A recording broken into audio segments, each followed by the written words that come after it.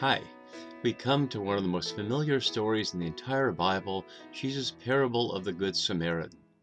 And in many ways, the Good Samaritan is a proverb, a byword in our culture. It is a form of laws, as you can see here, Good Samaritan laws um, that protect people from liability if they help a traveler in need on the road, as well as hospitals and healthcare systems named after the Good Samaritan, Samaritan healthcare, and so many things that it seems obvious what the story is about. It's about you should be a good person and stop to help people who are in need on the roadside. But if the story was only about that, why do we need a Samaritan, and why the priest, and why the Levite, and why the road from Jerusalem to Jericho, and why the inn, and why so many details of it? And not only that, why was I able to find without much effort over 30 articles written in English since the year 1998 by scholars on this passage, even though the previous passage had none that I could find in the last 20 years. So there's something about this story, and as you can see in the picture on the right side of the screen from Van Gogh, his very stylized view of this, and we're going to look at some more images of it. The Good Samaritan as an image, as a title, and as a concept has taken hold in Western culture in deep ways. And one of the results of that is we might not be able to hear the story very well because we think we already know what it means. And that's true, I think, whether we're just ordinary people out here who've never read the Bible seriously, or if you're a scholar, because my perusing of those many articles in the last couple of decades showed that scholars are all over the place on how they understand the story and how they understand each other's versions of the story as well. And we're going to look at some of that as we go. So as we enter into this amazing passage, we're going to do just in this video an introduction. We're not going to begin to get in the story, just explore some of the issues that arise that we need to be paying attention to as we go through the story itself.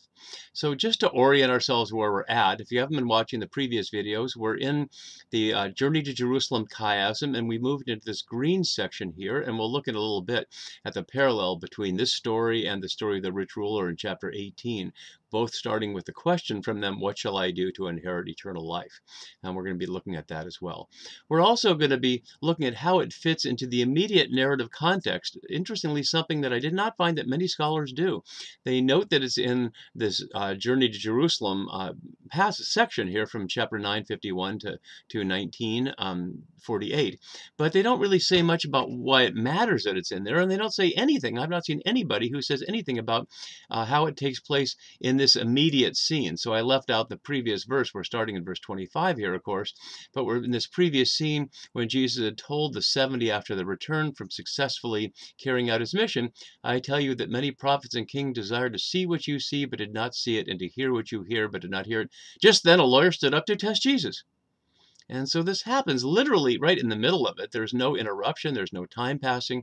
It's obviously a rude spot there to do that. The lawyer thinks that what he has to say is more important than what Jesus has to say, and that his attention is more important than the crowd who's gathered around Jesus, which we don't know how big it is, but it's at least 70 and the 12, and certainly more because he didn't send all of them out. The 70 weren't everybody. So Jesus has a big crowd around him. This lawyer interrupts him and stands up and says, answer my question. And yet almost none of the articles I read deals with that. So why is it they can see some things in detail and not others? Well, that's why we have multiple articles and multiple books and multiple scholars. And if you've been following my videos, I'm not under any illusion that this is the right answer to the interpretation of this passage or anything else. I'm just doing the best I can to provide perspective given my research and my experience in life. So maybe others will provide other YouTube channels on Luke and other things, and we can hear multiple views on this. So I want to take a moment just to look at some of this recent scholarship. I'm not going to go over all these, but just so you can see the range of these, and I put them in their years, and I also just said something briefly about who they were and what their perspective is. And I'll post on the webpage a version of this that has the complete citations of their articles in case you're interested and have those. But one reason I like to use these is because if you're a YouTube viewer, you probably don't have access to these kinds of articles. They're hidden away online or in journals in libraries for universities, which you can only have access to if you have institutional access, as I do as a professor emeritus. So one of the reasons I want to bring these in is to make sure that the best of this kind of work can be made available to ordinary people who can't have access to these and probably aren't interested or able to read some of these that have Greek and Hebrew in their original languages. So I'm just going to extract some highlights, and I'm not going to go through all of these. I just want you to get a sample idea. So starting with this one that had no date, but I'm pretty sure it's in the late 90s, a UK professor offering a political interpretation in light of conservatives like Margaret Thatcher and her perspective on selfishness. Um, and then we see another from a Kansas City professor saying the focus is not on the lawyer and his choice, but on the victim as Christ-like, as a model for others. So he sees this as the story is about the victim represents Jesus, and what's your attitude toward that. Then we see some that are, this is an older one, not an older scholar, but an older point of view, seeing the priest and the Levite as representatives of Judaism, and therefore ending up with an anti-Jewish perspective that really rings badly in our current world today. But 26 years ago, maybe things were a little different. And again, I won't go through all these, but you can see some of the different methodologies and perspectives people use: social identity theory, self-psychology theory. The theorist Mikhail Bakhtin, the Russian theorist, and many other theories along the way. Some of the things that may have considered to be settled consensus among scholars of what's going on, some of these scholars have opened up in new ways, which I find really interesting here. Just for instance, we get down to the more recent ones, and Chalmers here argues that contrary to most people's view, and certainly mine as well, that the Samaritans were hated others, that was founded not in the Bible, but by John Calvin in his hostility against Catholicism, and Nazi sympathizing biblical scholars in Germany in the 30s, who used the Samaritans as a stand-in for the Jews. Or at least use the priests and the Levites for stand-ins for the Jews and error for those who don't follow the way of the clearly Aryan Jesus. So much of we'll see of what we think we understand about the Samaritans came from people who had their own interests, even though that had not been recognized until relatively recently. And similar things we're going to look at how what inns are and who the priests are and who the Levites are have all been rethought and re-explored in recent scholarship. And that's really a great feast for us all. And we'll see more of that detail as we go. So our scene takes place after this opening situation. And that's something that I was just noting the scholars don't pay attention to, and I want to bring it to our attention right away. They tend to say, well, 10:25 takes place in the travel narrative, but it takes place right after several scenes that we see here where Jesus has been rejected by a Samaritan village, not all Samaritans, but a Samaritan village, and refused to call down fire from heaven in response to that. Then we've seen how people who want to follow Jesus have explicit or implicit excuses for why they can't quite do it yet, but would do it later, dealing with their social obligations. I don't want to keep that in mind, because everything about our current story is about what are people's social obligations and what do they have to do with being faithful to God and the commandments in the Torah, as the lawyer brings up. And then the 70 are sent out, and as I was saying in the videos, both this one and this one, perhaps in alternative to the 12, to be a model for the 12 how to successfully do what the 12 were unable to do. They disappear from the story after these immediate scenes, but that's who Jesus is talking to in our situation here, when he's not simply just talking to God and offering a prayer. So that's where the attention was, on the 70 and perhaps on the 12 there as well, wondering how come they could do it and we couldn't do it, and if we lost our job, will we still be important as a 12? But overall, for the audience, for Luke's audience, it's about what makes for discipleship. Who are you offering the presence of God and healing of God to, and in what context? And if people don't receive you, then what do you do? So I hope we can hear as we enter to the story in more detail in the next video that this is a function of this narrative context, and we shouldn't forget that as we enter to the story. But again, as another angle on why this could be challenging to hear, so much of it has seemed to be just as if it's facts. So we can look at Google Maps here to see the road from Jericho to Jerusalem as described in the story. And as you can see, Google Maps suggests it takes almost 10 hours to cover the roughly 36 kilometers of that distance. But as you can see in this close-up picture, it's obviously not a dirt road anymore. It's a paved road with cars and buses. And at least in this image, you can see there are sharp curves like that if somebody was hiding behind that curve, waiting to pounce on you if you were a traveler, you might not be able to see them. And that's perhaps fit the situation of the story about being pounced on by laestace. We'll see what the Greek word laestace means in a little bit. And then if you continue down that road closer to Jericho, what do you come across but the Good Samaritan Museum? And it shouldn't surprise us that there's a Good Samaritan Museum. There's museums and holy spots for virtually everything in the Bible that takes place anywhere within Israel. But what I find interesting here is the museum is built at the inn that's in the story. But the story, of course, is a parable. So there's no real inn. It's not describing in Luke's gospel that anybody was actually at a specific inn. It's just a story Jesus is telling, but that doesn't stop folks from finding an inn and building a museum there so that people can see where that happened. Of course, it only happened in the story. Another thing about this, although the Good Samaritan is unique to Luke, the context suggests connections with the synoptics in other ways. So we see in Mark, one of the scribes came near and heard them disputing with one another, and seeing that he answered them well, said, "Which commandment is the first?" In other words, what we see in Mark, which came before Luke, we've seen how the first part of Luke's gospel follows Mark pretty directly, the question and the answer are reversed. It's the scribe who asks Jesus the question, and Jesus answers with the Shema and with Leviticus 19:8. But in our current story in Luke, Jesus says to the lawyer, "What is written in the law? What do you read?" And he answers with the Shema and Leviticus 19:8, just like Jesus says here. And Jesus says, "You've given the right answer. Do this and you will live." And then the story goes on because the lawyer wants to justify himself, and that's where we get the parable. Matthew also has a version of this, but here it's the Pharisees who come and ask the question, having heard that he silenced the Sadducees. So, and one of them a lawyer. So the lawyer here is represented as one of the Pharisees. And this is the only use of lawyer in the Gospels outside of Luke. Matthew usually has scribes and Pharisees, and we're going to have to look a little bit at who is a lawyer, a nomikos, in relation to scribes or others. But we note that each of our evangelists uses a different setup for this conversation. And in Matthew, it just ends after that. And in Mark and Luke, there's a follow-up. But they're very different. Only Luke has this story, of course. Then another thing we need to look at in the terms of background is Jesus making this story up from scratch, or is he providing a sly intertextual reference to an earlier story in Scripture? And the fact that there's this story that we'll look at briefly in a moment here in 2 Chronicles 28, 6-15 as background shouldn't surprise us that it takes the form of a parable.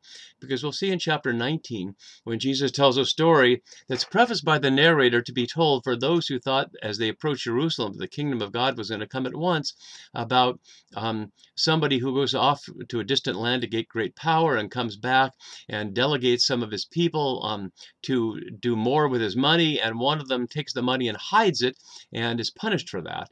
And that story is right out of Josephus, not verbatim, but pretty much out of Josephus, about how Caesar Augustus got his authority going to Rome, or rather how Herod got his authority from Caesar Augustus going to Rome and then coming back, but being hated by his people.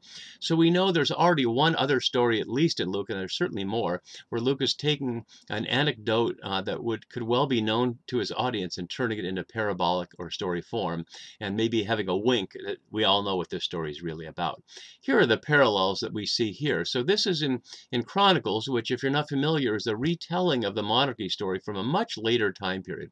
And the big thrust of the book of Chronicles is that the Jerusalem temple is the center of the universe. It skips over many of the David stories and highlights that David built the temple, or David's son Solomon rather built the temple, and that's the key to it.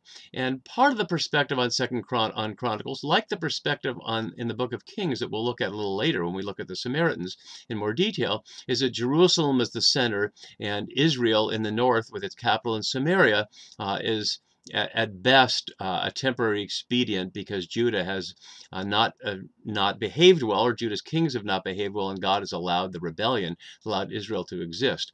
But the overall thrust of the books of Kings and the larger Deuteronomistic history that it's a part of, which is to say Deuteronomy through 2 Kings, including Joshua and Judges and the books of Samuel, as well as the later revision in 2 Chronicles, makes Jerusalem the center.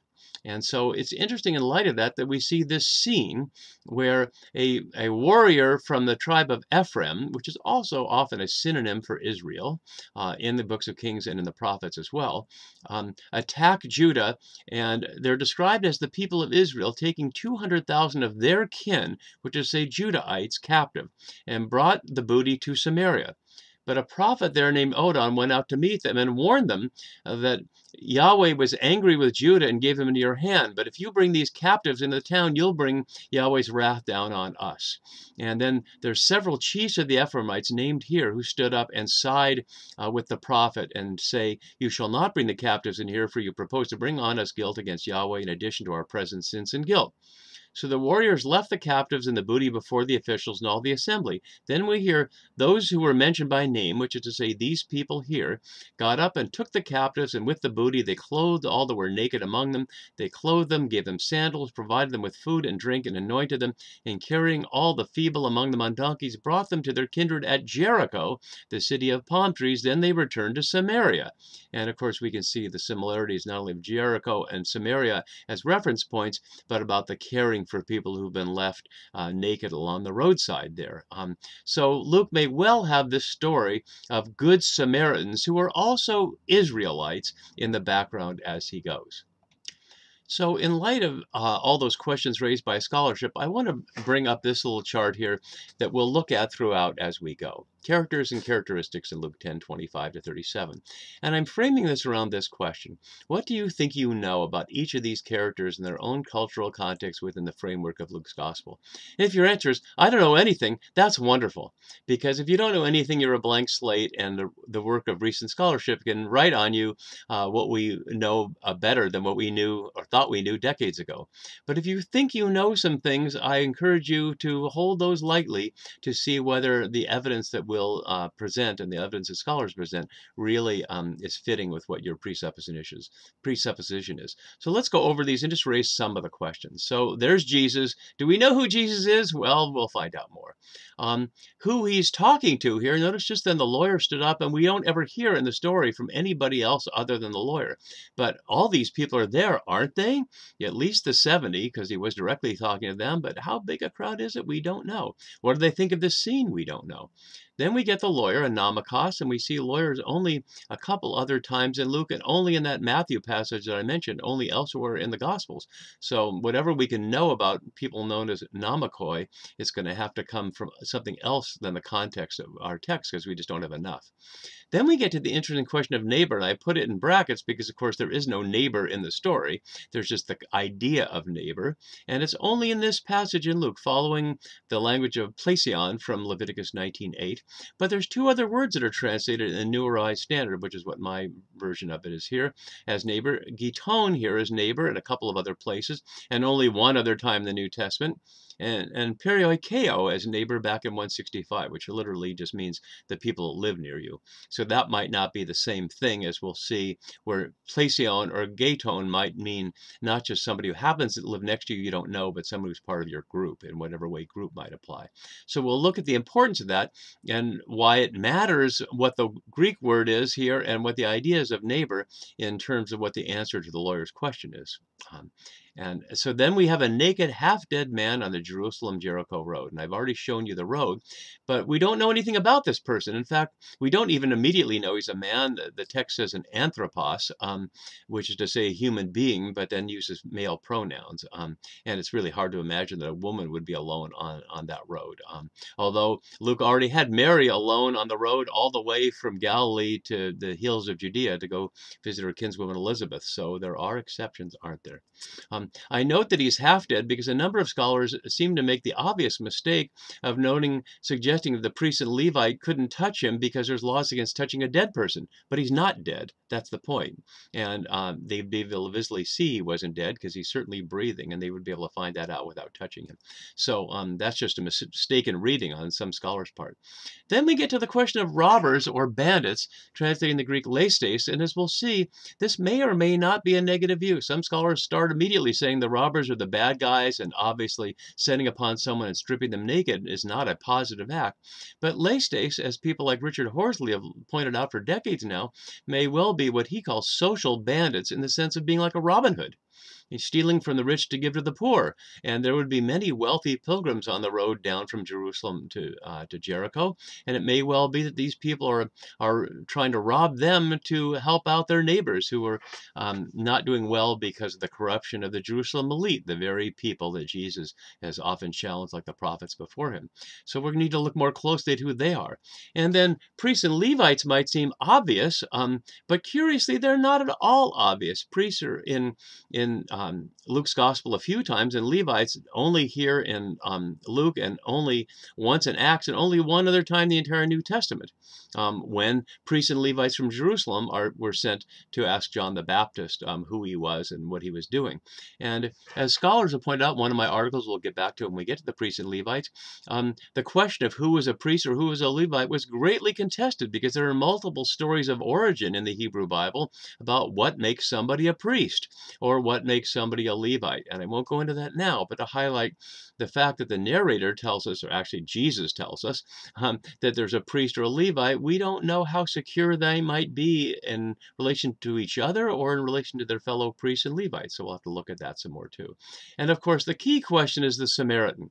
And we've already saw a Samaritan in 952, at least implicitly. We saw a Samaritan village that refused to welcome the 12 because because Jesus had his face set for Jerusalem, and that's a key point here. So we'll need to ask, what is a Samaritan doing on the Jerusalem-Jericho road if their temple is Mount Gerizim in Samaria and not Mount Zion in Jerusalem? And we'll see one more Samaritan later, so we have a little more data here. One of the 10 lepers that Jesus heals is a Samaritan. And then we'll see Samaritans in Acts when Philip and the Ethiopian eunuch are in that context, and we'll see that the apostles were told right from the beginning to take the message from Judea and Samaria to the ends of the earth. So Samaria is in view in Luke's understanding of where the Gospels to go. And it's only in John 4, the story of Jesus and the Samaritan woman, and one other time in the New Testament. So we don't know a lot about Samaritans from the New Testament, but we know more about them from Hebrew Scripture and other texts, as we'll see. Then there's an inn, and curiously, there's two different words for inn in Luke. Pandokion, as we see only here in the New Testament, but elsewhere it's kataluma. So where Mary and Joseph are in that famous story of Jesus' birth is a kataluma, and we'll see a kataluma here, which is described as the guest room. This is the so-called upper room where they have the Last Supper. Might you have thought of that as the same kind of place where Mary and Joseph were staying, which you usually think of as a stable, but they're both the word kataluma, but both of those are different from Pandokion and the innkeeper Pandokai, only here in the New Testament. And what's interesting about these is scholars have tended to say in the past that inns were places of disrepute, especially commercial inns, and this is plainly a commercial situation, since the Samaritan gives the innkeeper a couple of denarii and says when he returns he'll give him more money if it's spent. So whether commercial inns were places of disrepute or not may or may not be the case, and we'll have to explore that more as we go. So many questions to really be able to enter into the story and hear it on its own terms. I want to highlight that that's what we're doing here. We're taking a journey into a place that's foreign to us, regardless of where you're watching this or listening to this video from. Me in the Seattle area, you somewhere else in the world. We're not in Samaria, we're not on the Jerusalem-Jericho road, and we're not 2,000 years ago. For whatever things we might think now may be very different than what we discover when we go through the story. So as we conclude, let's just look at a couple of more ways that artists have portrayed the scene so we can see how their perspective shows something of the emotional and interrelational dynamics of the story. So the oldest one of our set here is Van Harlem, and I really like this one because it starkly shows you the man's nakedness and vulnerability, and as some scholars have suggested, would show whether he was circumcised or not too, whether he was a Jew, if that's relevant to any of the people that come along. Then we see one of a couple of images that Rembrandt's done of this painting, this one from 1638. And I like this one because it shows it in the wider context. It shows how small they are in relation to the greater scene around them and the darkness of it. I like this one from James Tissot from 2 centuries later because it shows the rawness of the earth. Rather than present the world around like the world of the artist, it really tries to show that this would be a rough earth, and to be left on the ground there would really leave you in a dry, dead-looking place and in need of help. And then one last time, the one from Van Gogh that we saw earlier, and it's not the only one that Van Gogh has done. Van Gogh, who does not do very many biblical scenes, but here we see that there. So with those images in mind, I hope you'll take a deep breath, and our next video will begin to enter into this wonderful story. See you for that next time. Bye-bye.